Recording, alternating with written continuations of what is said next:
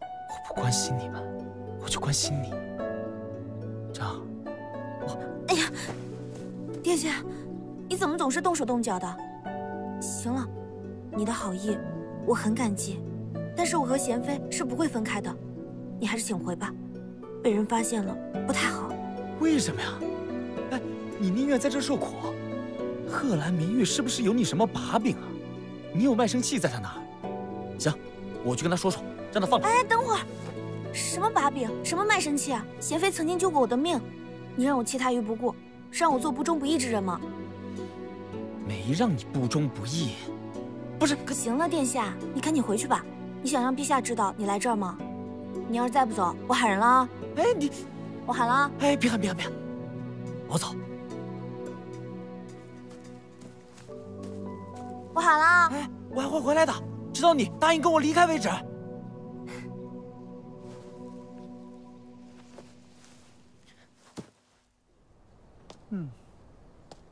王公公，这是最近行宫的月例和补给，还请公公点收。没错。辛苦了，林侍卫。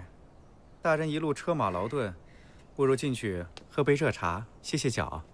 多谢王公公。抬进去吧。是。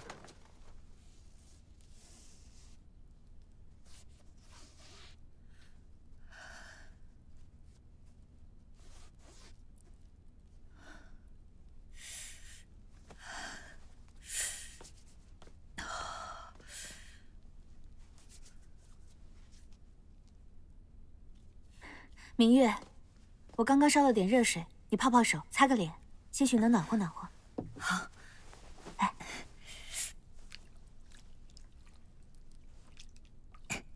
你也一起。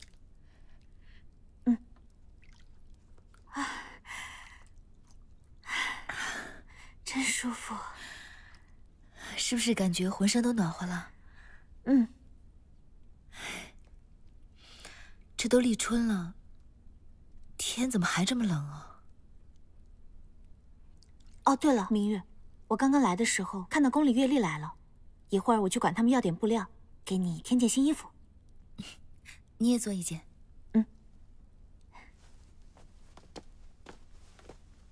贤妃，请用餐。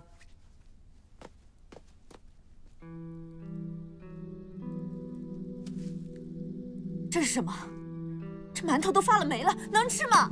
哎，真儿，真儿姐姐，你冲我们发火也没用啊，我们也是听上面的吩咐。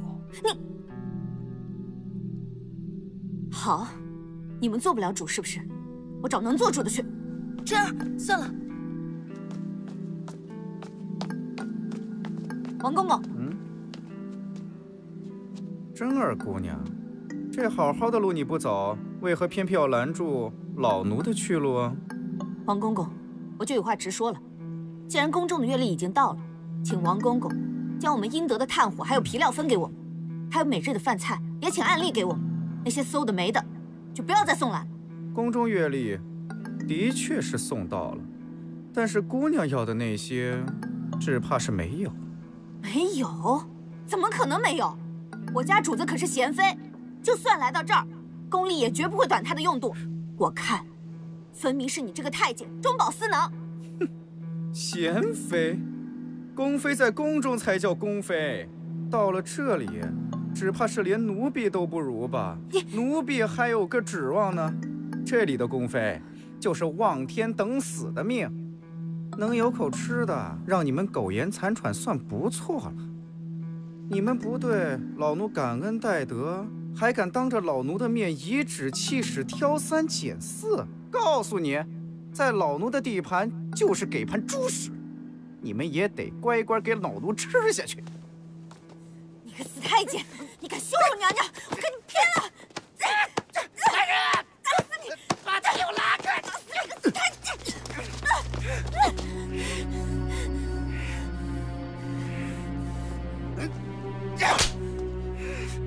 死太监，你不得好死！跪下！这丫头想逃跑被抓住，还敢反抗打人？打！往死里打！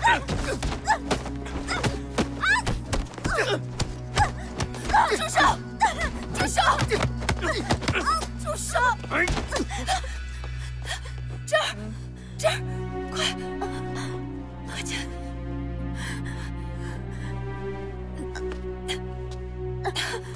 这儿，你没事吧？我看看伤到哪儿了。是。贤妃，在宫中您是主子，一声令下，莫敢不从。这里不是皇宫，您说了不算。在这儿，老奴说了算。王公公，你也算是宫里的老人了。世事无常，凡是留一线的道理，你应该明白。好，林正儿虽逃跑未果，但有贤妃您担保，今儿老奴就卖您贤妃一个面子，暂且饶了这丫头。只是，若再有下一次，就别怪老奴不讲情面了。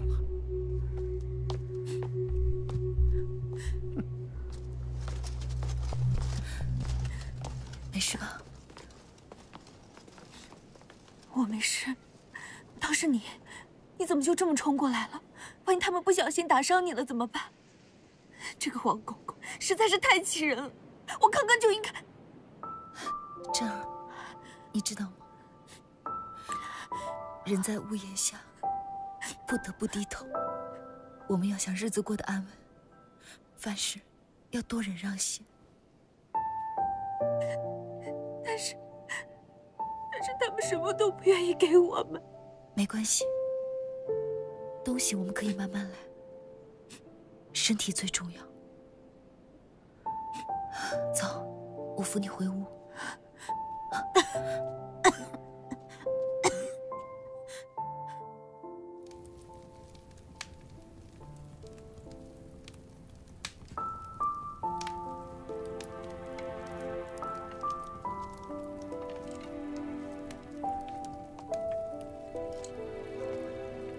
明月，你烧这些柴火做什么呀？小心烟熏着你。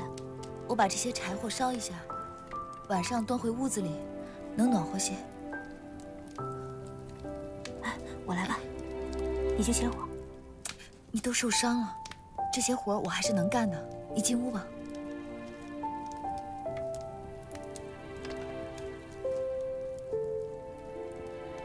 明月，对不起，都是因为我，都怪我实在太冲动了。其实每次遇到事，我都想告诉自己别冲动，可是我总是压不住自己的心头火，害你替我担心。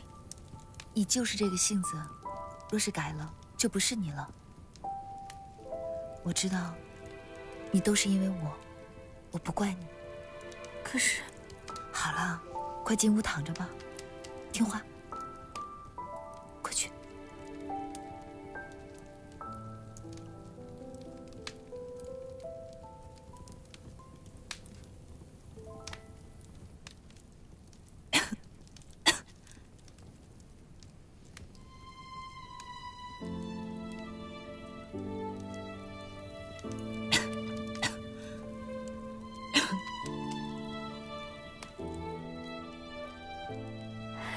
好舒服，好暖和啊！明月，自从有了这个火盆之后，咱们终于可以睡个好觉了。是啊，快睡吧。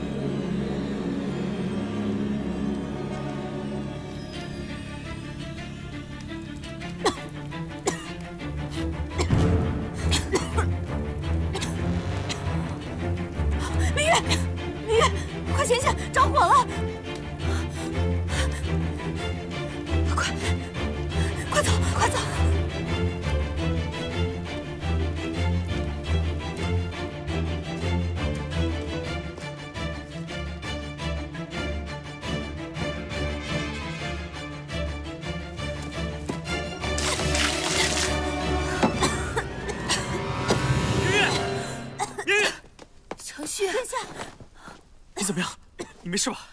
你怎么来了？我看到外面起了浓烟，你这里怎么烧成这样？你没有受伤吧？我没事，只不过虚惊一场。这到底怎么回事？管事的太监中饱私囊，不肯给我们炭火，我们实在冷得没办法了，只好拿柴火取暖。可这柴火不比炭火，加盖就容易熄灭，一不小心就着火了。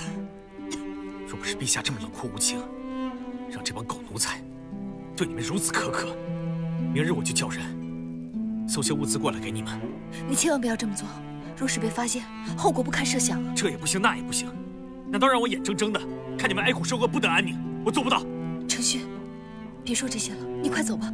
刚刚着火的时候，真是喊了几声，估计一会儿会有人来，别让人发现了。我进来的时候，外面连一个职业的人都没有，可见平日他们怎么怠慢和轻视你们。这帮奸奴真是可恨。拜高踩低，人性使然。若是因为这些小事就生气的话，那多不值啊。明宇，我绝对不会让你继续再过这样的日子。相信我，我会尽快改变这一切。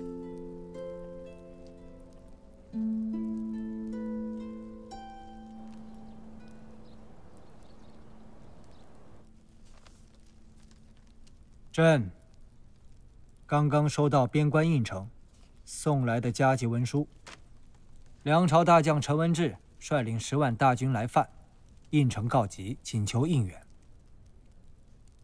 二位爱卿，觉得朕应该派谁去应援合适啊？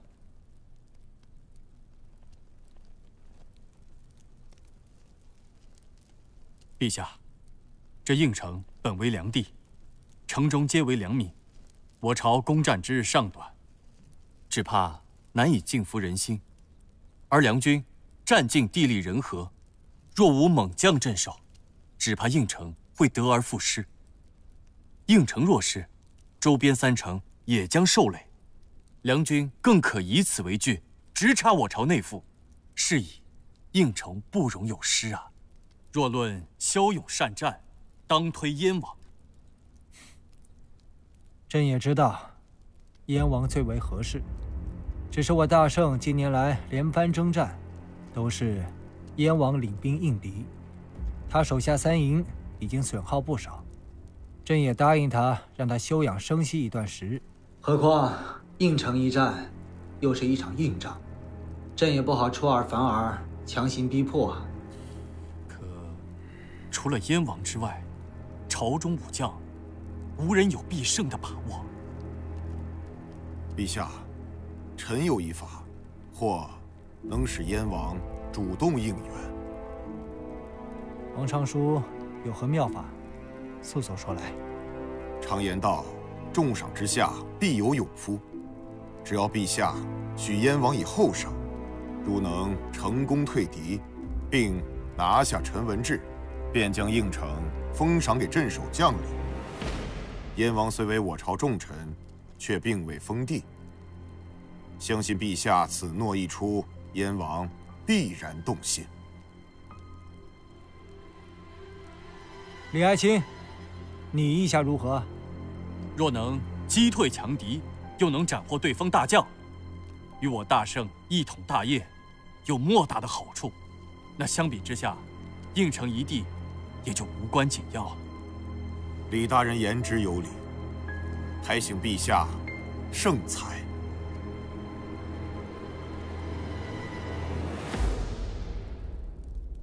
为了鼓励士气，若谁能够逼退敌军，并且拿下陈文志，朕就将应城封赏给他。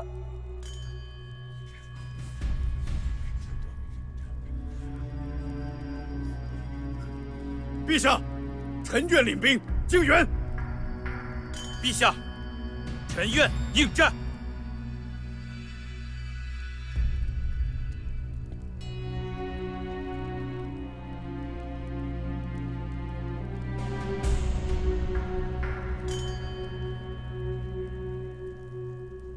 陛下，臣也愿意领兵应援。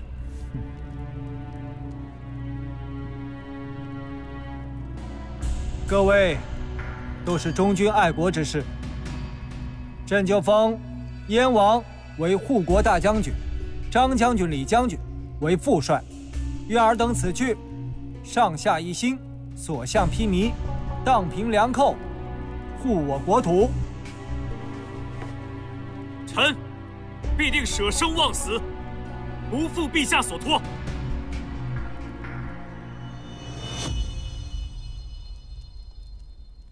王大人辛苦了。严海，送王大人。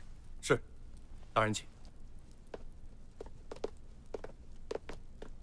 这王维义，当真是知恩图报的人呐。哥，你眼光独到，看中的人就是不同。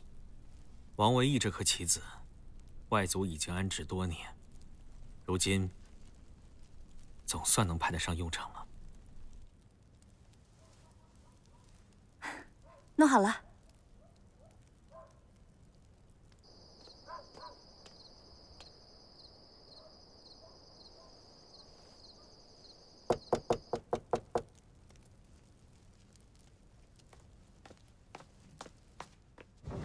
晨儿，殿下。程旭，你怎么又来了？若是被人发现，告诉了陛下，后果不堪设想。你放心，我既然能来，肯定不会被人发现的。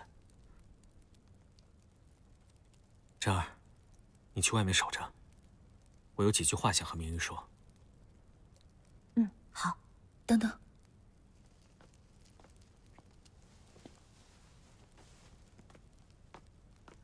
外边凉，披着。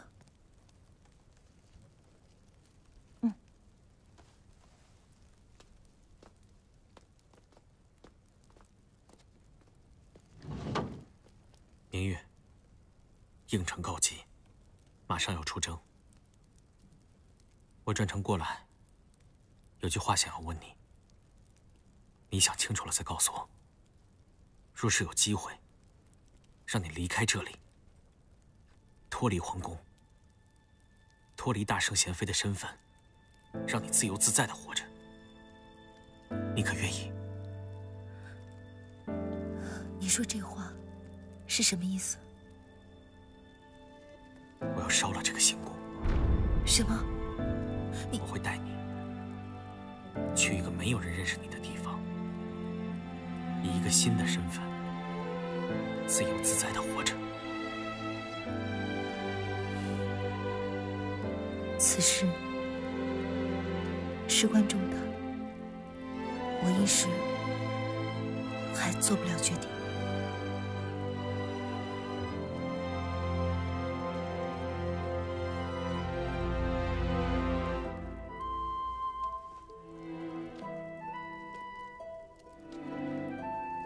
明玉，你还犹豫什么？你现在还有什么放不下？萧承睿都这么对你，难道你还放心不下他？我当时嫁给陛下，本就是形势所迫。如今陛下跟姐姐两情相悦，对我也是百般猜忌，我还有什么放心不下的？那你现在还担心什么？只是我若放弃了贤妃的身份，也就代表放弃了雍林郡主的身份。这雍林的家乡，我恐怕就再也回不去了。你放心，我不会让你隐姓埋名，无法重归故土。若是有一天萧承睿不在了，他所掌控的权势都没有了，你就不用躲躲藏藏。这世上山水风光，任你可去。程旭，你想干什么？我现在正在为复仇做准备。我要为了母妃，为你，为我自己讨回一个公道。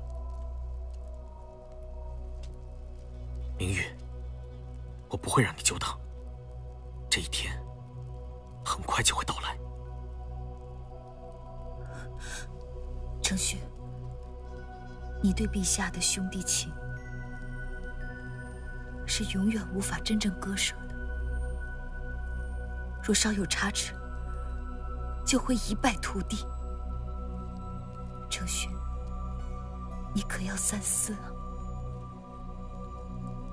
明玉，我知道你很担心我，可自从我得知萧承睿为了王位而逼死我母妃，他这样舍弃你、苛待你，和他的兄弟之情早就荡然无存。我现在对他只有无穷无尽的恨意。若此次复仇不能浇灭我心中的那团怒火，那这怒火便会毁了我。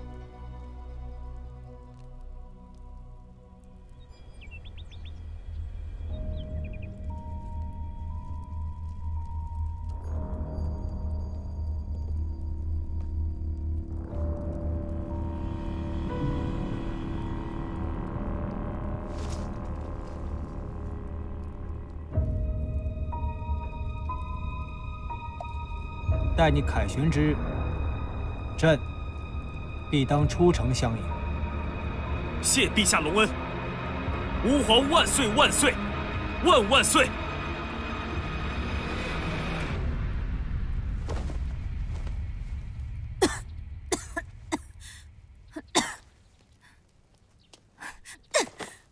怎么了？这被子不仅破了洞，而且还有一股霉味儿。这个死太监，下次让我碰到他，我一定好好修理他一顿。好了，干嘛那么着急啊？这些都好处理，被子拿去洗一下，破洞补一下就好了。明玉，我是替你感到不值。从小到大，你哪受过这样的苦啊？你是雍林的明珠，你本应该骄傲的活着，受万人敬仰的，而不是在这儿被那些低贱的小人轻贱践踏。明月，这样的日子，你真的甘心吗？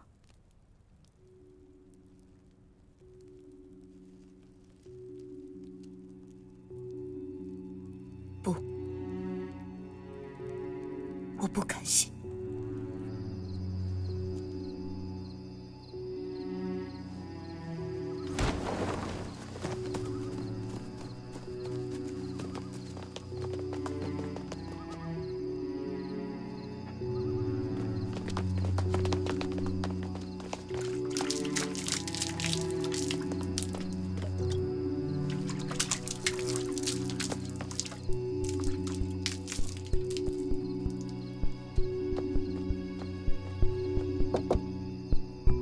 这二姑娘，严将军，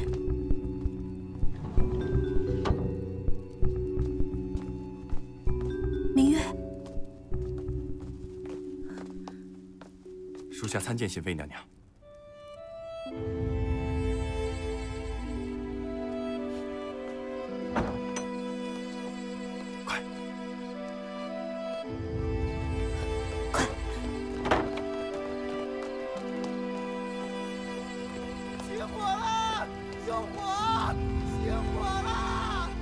今夜北方火随风动，这火他们无论如何也救不了。行宫大火，宫妃丧生，这看护不力的罪名，王公公是背定了。这样想想，什么仇都报了，真是痛快。这场大火烧的不只是行宫，更是我所有的过往。珍儿，我崭新的人生就要来临了。珍儿相信，那一定是更美好的生活。陛下，明玉去行宫也好一阵子了，您就念在明玉她曾经尽心尽力伺候您的份上，就让她回来吧。朕金口玉言，说了永世不得出，岂能出尔反尔啊？启禀陛下，行宫刚刚传来消息，昨夜行宫大火，贤妃不幸丧生火海。什么？你再说一遍！陛下，行宫大火，贤妃被困火海，后事了。你说什么？明玉不可能死的，你们肯定是搞错了。陛下，你快点去找人把明玉给接回来呀！启禀皇后，此事老奴万万不会弄错。侍卫已经将贤妃的尸首带回来了。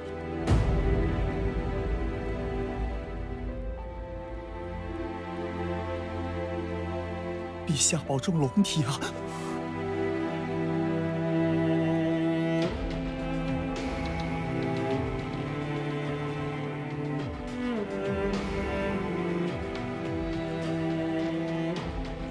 怎么会这样？明玉，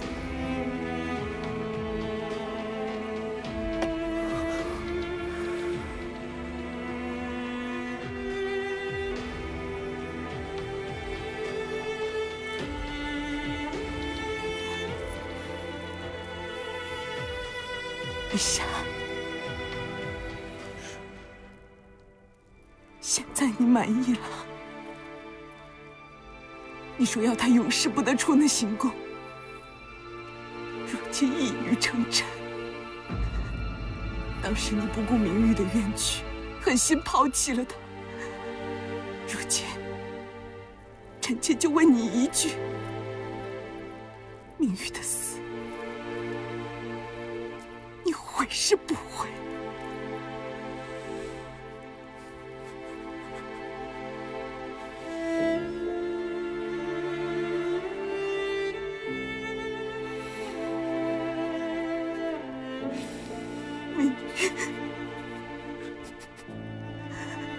明玉，是姐姐不好，是我不该带你进宫来的。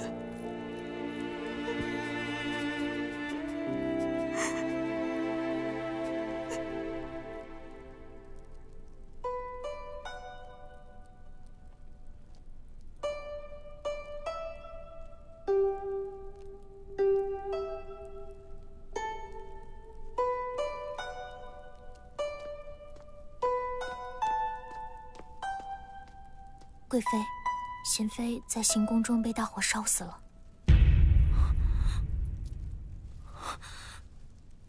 此事当真？这么重要的事情，奴婢不会弄错的。听闻尸体都烧焦了，若不是身上还有一块玉饰没烧化，怕是连尸体都辨认不出。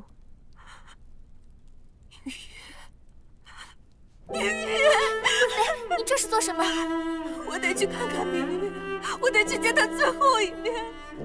贵妃，您冷静一点。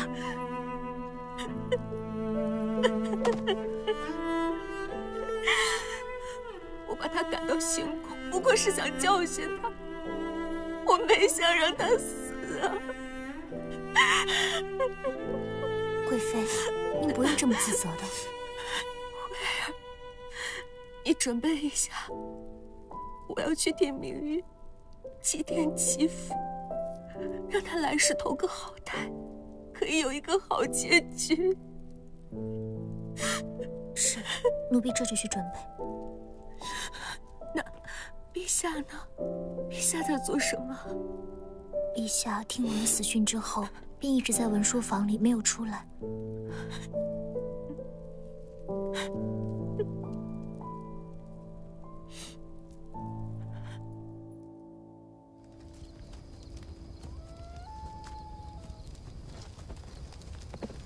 梁军战败！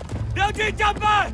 大将军亲手擒获了梁朝大将承煦之。燕王殿下英勇无敌，燕王殿下千岁千岁千千岁，燕王殿下英勇无敌。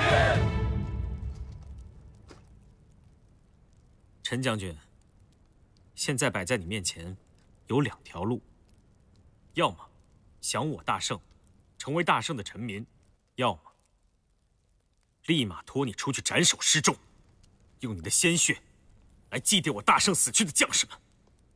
2选其一。罢了，罢了。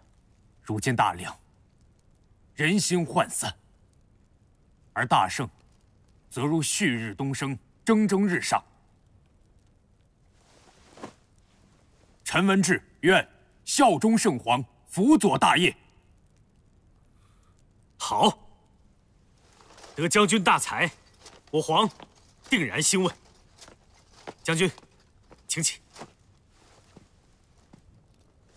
殿下，文治手中有大量的兵部图，为表诚意，愿将此物奉上。大梁兵部图，若得此物，定然能助我神啸营如虎添翼，势如破竹，直捣黄龙。文治请求面见陛下，亲呈此物。大胆！你败军之将，有什么资格提要求啊？无妨，本王就如你所愿。谢殿下。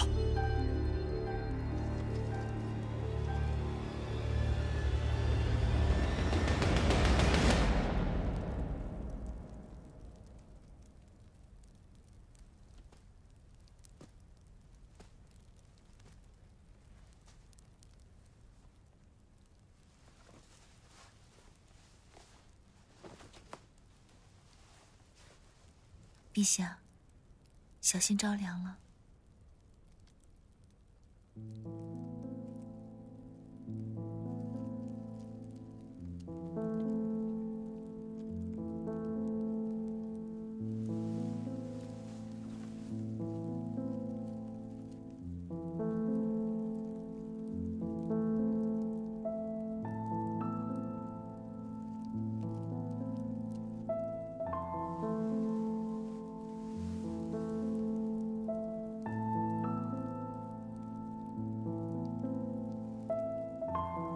我就知道你没死，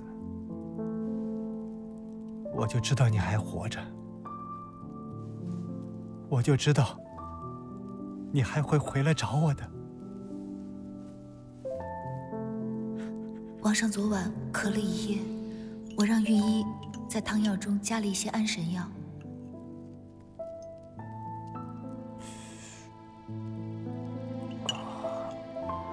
御医说，按这里的穴位能止咳，臣妾给王上按一下吧。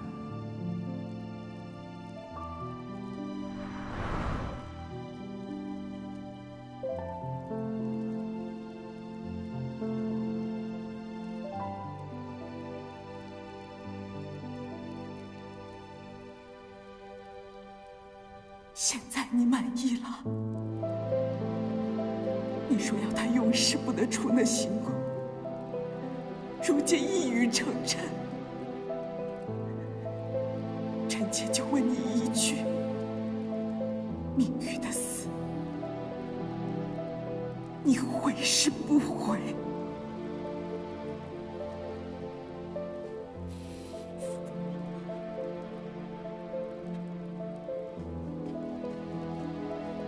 陛下，老奴已经照您的吩咐将人带来了。带进来。陛下饶命！陛下饶命！陛下饶命！陛下饶命！陛下饶命！我且问你，行宫大火，朕的贤妃死了，你为何还活着？陛下，老奴已尽力救贤妃，可是火势太过猛烈，老奴也是无可奈何啊！无可奈何？陛下饶命！陛下饶命！好你个无可奈何！你以为朕不知道你做了什么？谁给你的胆子，胆敢苛待朕的贤妃！若不是你有意疏忽，朕的贤妃怎么会被困大火之中？陛下饶命！朕的贤妃，就是被你这种奸奴生生害死的！陛下，老奴知错了，老奴知错了，陛下饶命啊！饶命啊！来人，陛下，将这奸奴拖下去，乱棍打死。是。拉出去！陛下，老奴知错了，陛下，老奴真的尽力了，饶命啊！陛下，老奴真的尽力了，陛下。娘娘，那个好像是行宫的王总管。老奴拜见贵妃。满福公公，陛下可在里面？回禀贵妃，殿下正在殿内歇息。贵妃，陛下有旨，若无召见，任何人不准进去打扰。满福公公，你可知道你拦下的是贵妃娘娘？陛下就算不见任何人，也不可能不见我们贵妃的。劳烦公公帮我通报一下吧，本宫很是担心陛下。请贵妃稍等。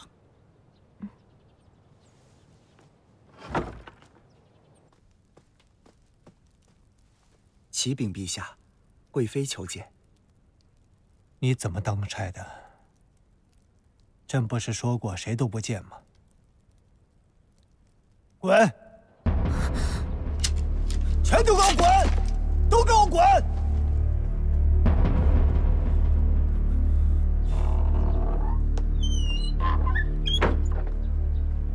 贵妃还是请回吧。公公，你确定说的是我们贵妃吗？你没有弄错吧？别再说了，咱们回去吧。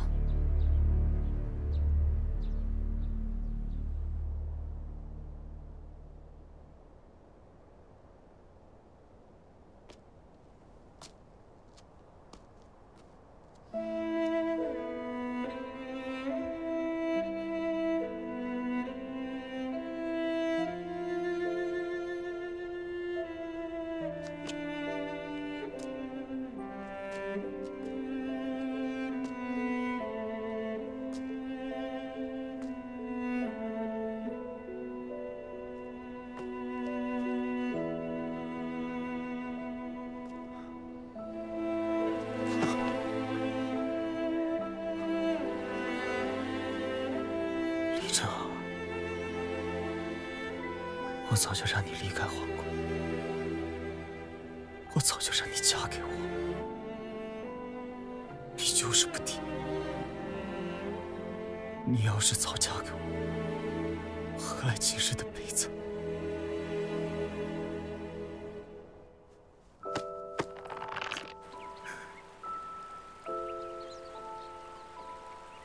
真儿，